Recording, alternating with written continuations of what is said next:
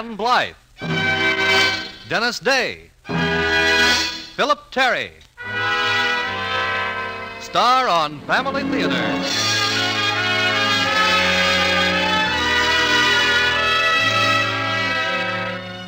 The Mutual Broadcasting System, in cooperation with Family Theater Incorporated, presents All Brides Are Beautiful, starring Ann Blythe and Philip Terry. Brief portions are transcribed. Dennis Day is your host. I suppose most of us married men carry an insurance policy. We do it because we love our families and want to be sure they will always be happy, always be together, no matter what happens to us. But what if you could get a policy that would keep your family together and happy while you're alive? You'd take it, wouldn't you? Well, there is such insurance, and you possess it when you make daily family prayer a practice in your home. Praying as a family will make your family love and understand each other better. It unites your family in asking God for the things you need and thanking Him for what you have received. Yes, family prayer is an insurance policy. It ensures happiness for your home. Dennis Day returns after this week's Family Theater drama, All Brides Are Beautiful, starring Ann Blythe and Philip Terry.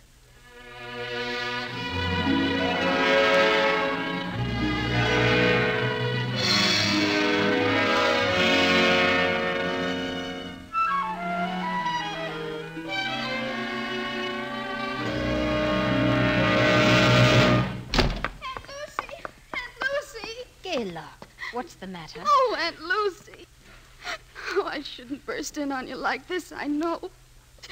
But you're the only one I can talk to. You always seem to understand. Is it Bob? He's thrown me over for Sharon. They're going to be married right away. He told you so himself? He wrote me a letter. Oh, why couldn't I have been beautiful like Sharon? I don't blame Bob. What chance has a girl like me of happiness? A better chance, maybe, than the Sharons. Oh, now you're talking like Mother. Sit down, Gayla.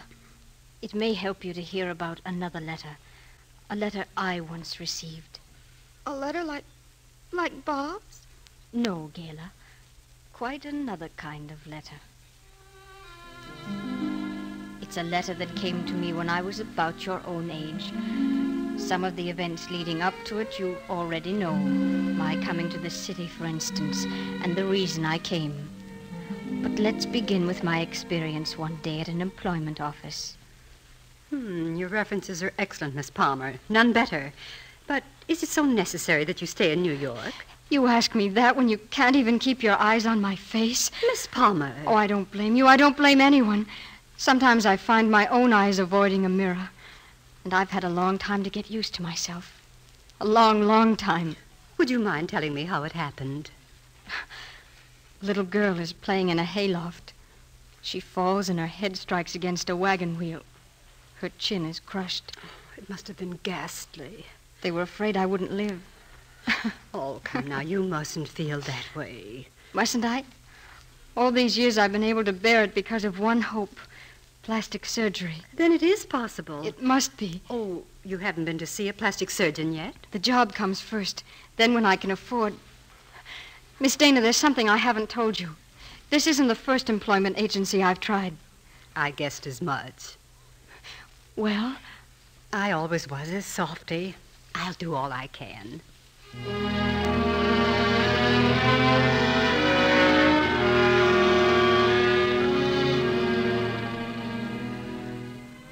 Miss Dana kept her word. She did all she could, all anyone could for a job applicant like Lucy Palmer.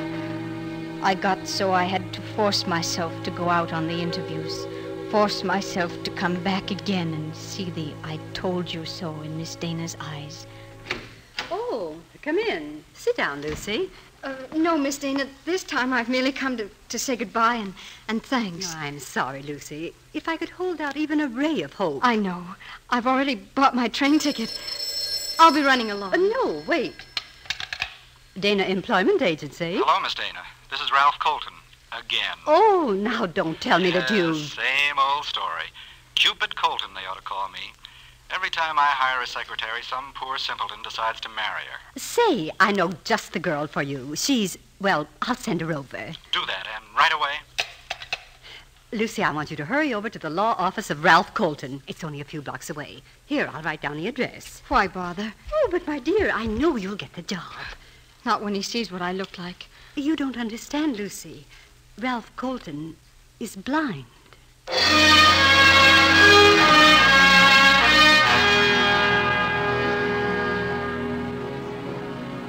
I could hardly keep from running all the way. People turned to stare until I realized that in my excitement I'd forgotten to turn up my coat collar. But one doesn't enter an office with face hidden by a coat collar. So the girl looked at me unbelievingly when I told her what I had come for. It was an incredible relief to be alone at last with Mr. Colton. Miss Palmer, I have only one more question. How soon can you start? This very minute. You know all the right answers, Miss Palmer. I'm anxious to have the other girl start showing you around immediately so that by the time she leaves... Mr. Colton. Yes? I want the job very much. But before you make up your mind definitely, there's something you should know. Oh? My face. I had an accident when I was a child, and... I know how you must feel, Miss Palmer. Been handicapped since childhood myself. Went blind when I was 8. Now then, if you'll tell Miss Weiland... Mr. Colton, I'm afraid you still don't understand. The truth is that no one else would hire me. I know that you'll make a perfect secretary. But it doesn't seem fair. You're sure you don't mind that my face... You have a lovely voice, Miss Palmer. A very lovely voice.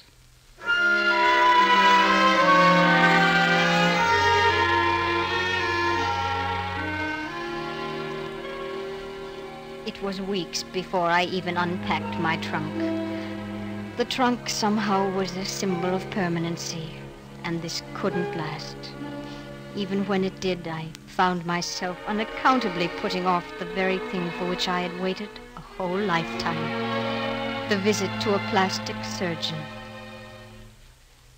Now, I'm not going to tell you to relax, Miss Palmer, because I know that would be utterly impossible. Neither can I dismiss all your doubts and fears with that magic word, yes. Then it's no? Oh, no, not quite that simple either, Miss Palmer.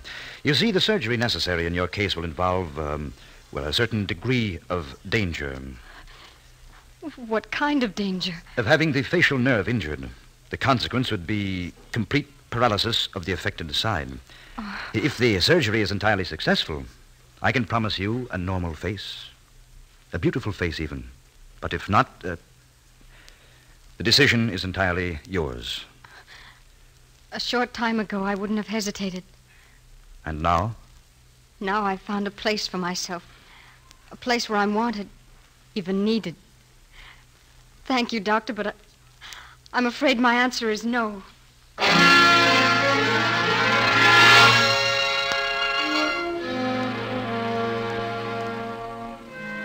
In the days that followed, I tried to dismiss the whole matter from my mind, as well as tried to dismiss what confronted me in the mirror. But I didn't realize that anyone else was aware of my inner turmoil.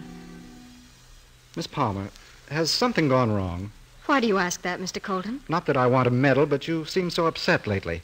I hope it's nothing really serious. Not as serious as it once seemed. Nothing I may have said or done? Oh, no. You've been very kind. I can't tell you how grateful I... It's nice of you to say that. For my own part, I want to say, well, how much I've come to depend on you. Oh, but I haven't told you the good news. Good news? Yes, the best. My kid brother, Chester, has just been admitted to the bar, and I'm expecting him in this afternoon from upstate. From now on, the firm will be Colton and Colton. Oh? You'll like him, Miss Palmer. Everybody does. Who's there? Pardon the intrusion, sir, but could I possibly interest you in a new law partner? Chet. You're looking great, Ralph. Hey, is it prosperity? Or a touch of romance, maybe? You know, I've always said you ought to appropriate a wife. Oh, Miss Palmer, this is the scallywag I was telling you about. Well, how do you do? How do you do, Mr. Colton?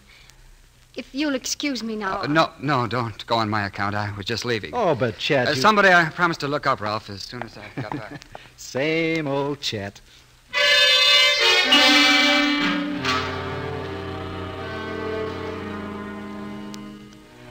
The new member of the law firm of Colton & Colton treated me most of the time as though I were invisible, or at most a pair of hands that took his dictation and typed his legal briefs. It was less than a month before I discovered, quite by accident, how thoroughly justified I was in giving way to a mounting sense of misgiving. Now, look, Ralph, it just isn't good business policy to have someone like her around. That face... Chet! That you, Miss Palmer? Oh. It isn't important. Just that bill of particulars to be signed. Oh, later, perhaps? No. Let me have it now. Very well. Your pen. And the line for your signature is here. Thank you. Lucy, I'm terribly sorry. About what? It was rotten to have it happen that way. Did something happen? It's no use, Lucy. You couldn't have helped Oh, hearing... before I forget, may I leave early this afternoon? There's something I should attend to as soon as possible.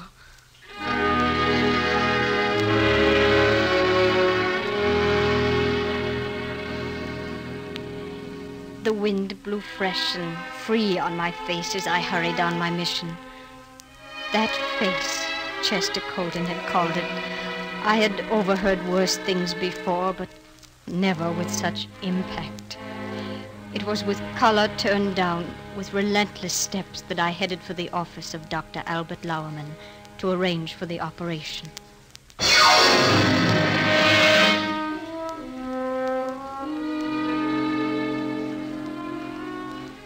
The next 2 weeks were the longest I had ever endured, for it was 2 weeks until the operation.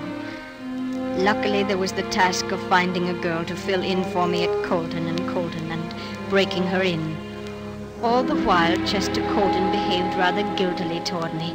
Ralph was more considerate than ever.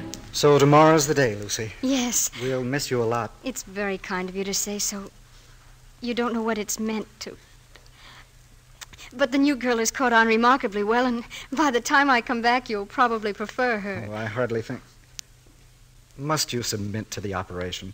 That's a strange question, Mr. Colton. Confound it, Lucy. I've had a talk with the doctor. There's a risk, a big risk.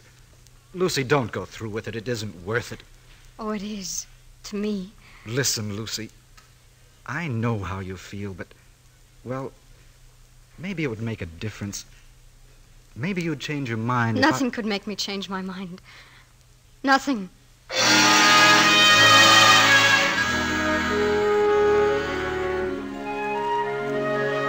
A beautiful spring morning smiled in through the tall windows at the end of the hospital corridor as they wheeled me into the operating room. Just such a morning it seemed to me as that spring day when the little girl had played in the hayloft of her father's barn. Then came the pain. The bottomless vortex of pain. Just as when the little girl had gone hurtling down, down, down, and crushed her chin and her hopes against the brutal, biting rim of the wagon wheel.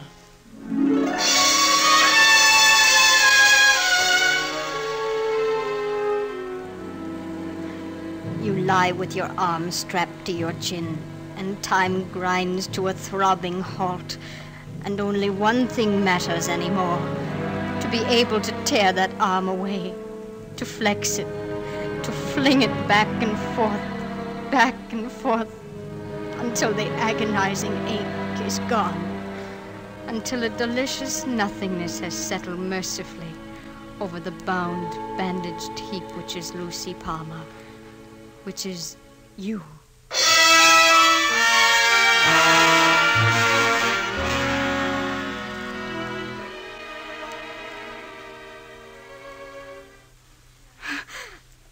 I thought this moment would never come. The moment of my unveiling. You mustn't give way now, Miss Palmer. I'm sorry. Just nerves. Lucy, maybe Ralph and I shouldn't be here. Especially me. It was my idea, but Lucy, if you'd rather... Oh, no. No, I'm glad. And I've never thanked the firm of Colton & Colton for converting my hospital room into a flower garden.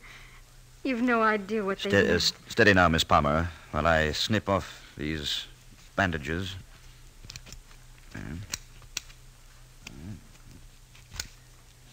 There.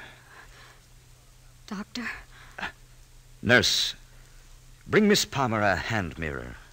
Well, Chet, tell me. She's beautiful.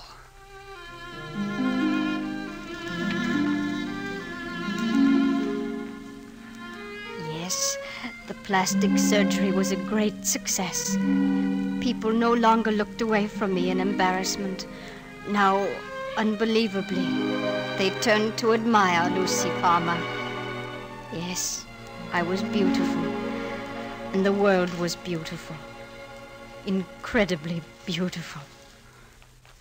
Here, Lucy, let me help you with your coat. What? My dear, you mustn't feel so self-conscious about being seen admiring yourself in a mirror. If I had a lovely face like yours, I'd always have a mirror within view. Oh, you always know the right thing to say. No, not always. Well, goodbye, Ralph. Bye.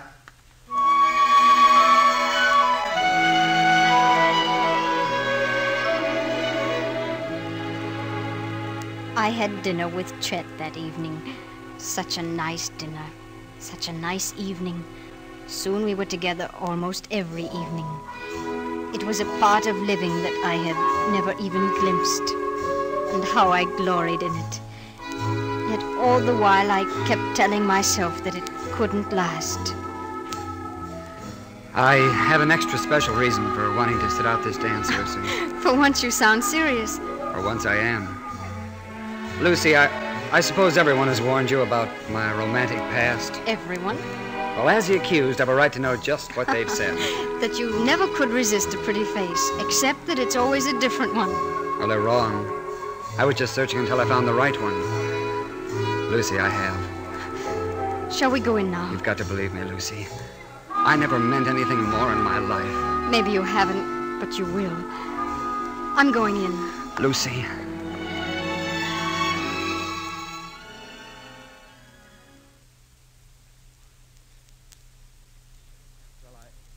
I can't say the news is wholly unexpected, and I guess you both know that you're my two favorite people. All the happiness in the world to you. Thanks, Ralph. You've been so wonderful to me from the very first, Ralph. I'm going to prize having you for a brother-in-law. Say, that reminds me, I'd better call up Miss Dana and tell her that Cupid Colton has done it again. By the way, will the wedding be soon? No, Lucy is holding out for a long engagement, a whole month.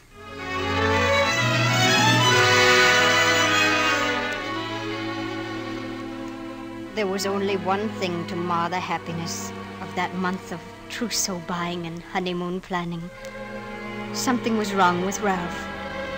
Ralph, who had always been the picture of health and vitality.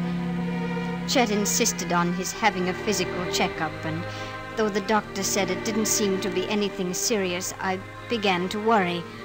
A confused kind of worry. I'd wake up at night with the feeling that something terrible was going to happen.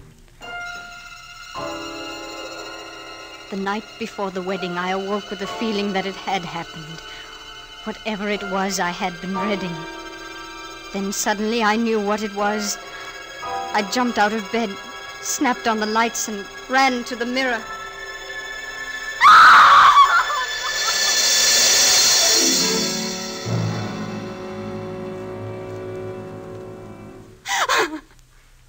You said yourself, Doctor, that the danger was past. And now look at me. This was to have been my wedding day. Your wedding day? I wonder... Wonder what? Miss Palmer, you're suffering from paralysis of the facial nerve, true. The drooping lower lid, mouth, there's no mistaking the symptoms. But the cause need not have been physical. Don't talk in riddles. The brain, Miss Palmer. The brain is the greatest riddle of all. Unconsciously, without in the least suspecting it, you might have willed this very calamity upon yourself in order to find escape of some sort. Go on, Doctor. Now, ask yourself, is this connected somehow with what was to have happened today? Is this connected somehow with the wedding and Chester Colton? Oh, I don't know. I didn't seem to have a worry in the world. Except Ralph. Huh? What's that? Chet's brother, Ralph. He hasn't been feeling too well lately. Ralph Colton. Wait a minute. What are you doing, Doctor? Ralph Colton came to see me before your operation. He entrusted me with this letter. I was to give it to you only if the operation didn't succeed. Well, here, read it. Maybe it can throw light on our riddle.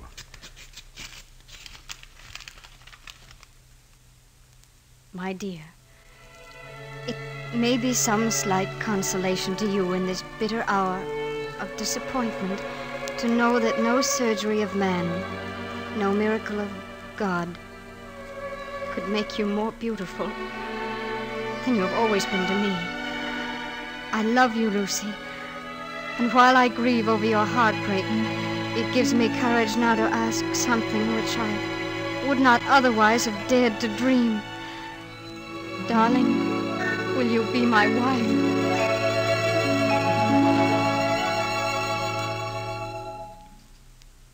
Well, Gayla, now you know about the letter I once received. Yes, Aunt Lucy. And now I think I understand what you meant. You meant that Bob couldn't really have been in love with me, not if I lost him to Sharon, just because she was beautiful. I suppose that someday I may even be thankful about my letter. I'm sure you will be.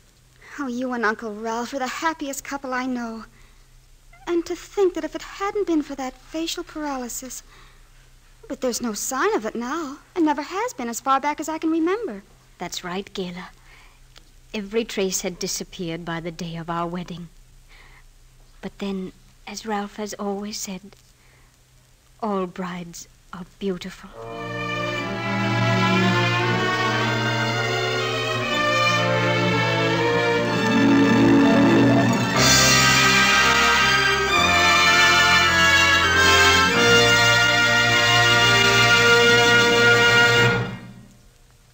This is Dennis Day again. You know, there are a lot of unusual things about family theater, but here's something that really makes it different as far as I'm concerned. Family theater has no sponsor, and yet it has 1 million sponsors. Yes, I'd say that every father and mother in the country has a stake in this program, because every parent has the responsibility of making his home a place of happiness, a place of goodness, a place where God is known and family prayer is a daily practice. You are the listeners and the sponsors of family theater. And family theater is successful if it helps you realize that the family that prays together stays together. Thank you for being with us, and God bless you. Our grateful thanks to Ann Blythe, Philip Terry, and Dennis Day for their appearances, and to Maurice Zim for writing our play. Original music was scored and conducted by Max Terr. This production of Family Theater Incorporated was directed by David Young.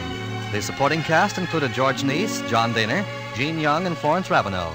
This series of the Family Theater broadcasts is made possible by the thousands of you who felt the need for this kind of program and by the Mutual Broadcasting System, which has responded to this need. Be with us next week at the same time when Dan Daly, Hedda Hopper, and Fred Allen will star on Family Theater. Your announcer, Merrill Ross. This is the Mutual Broadcasting System.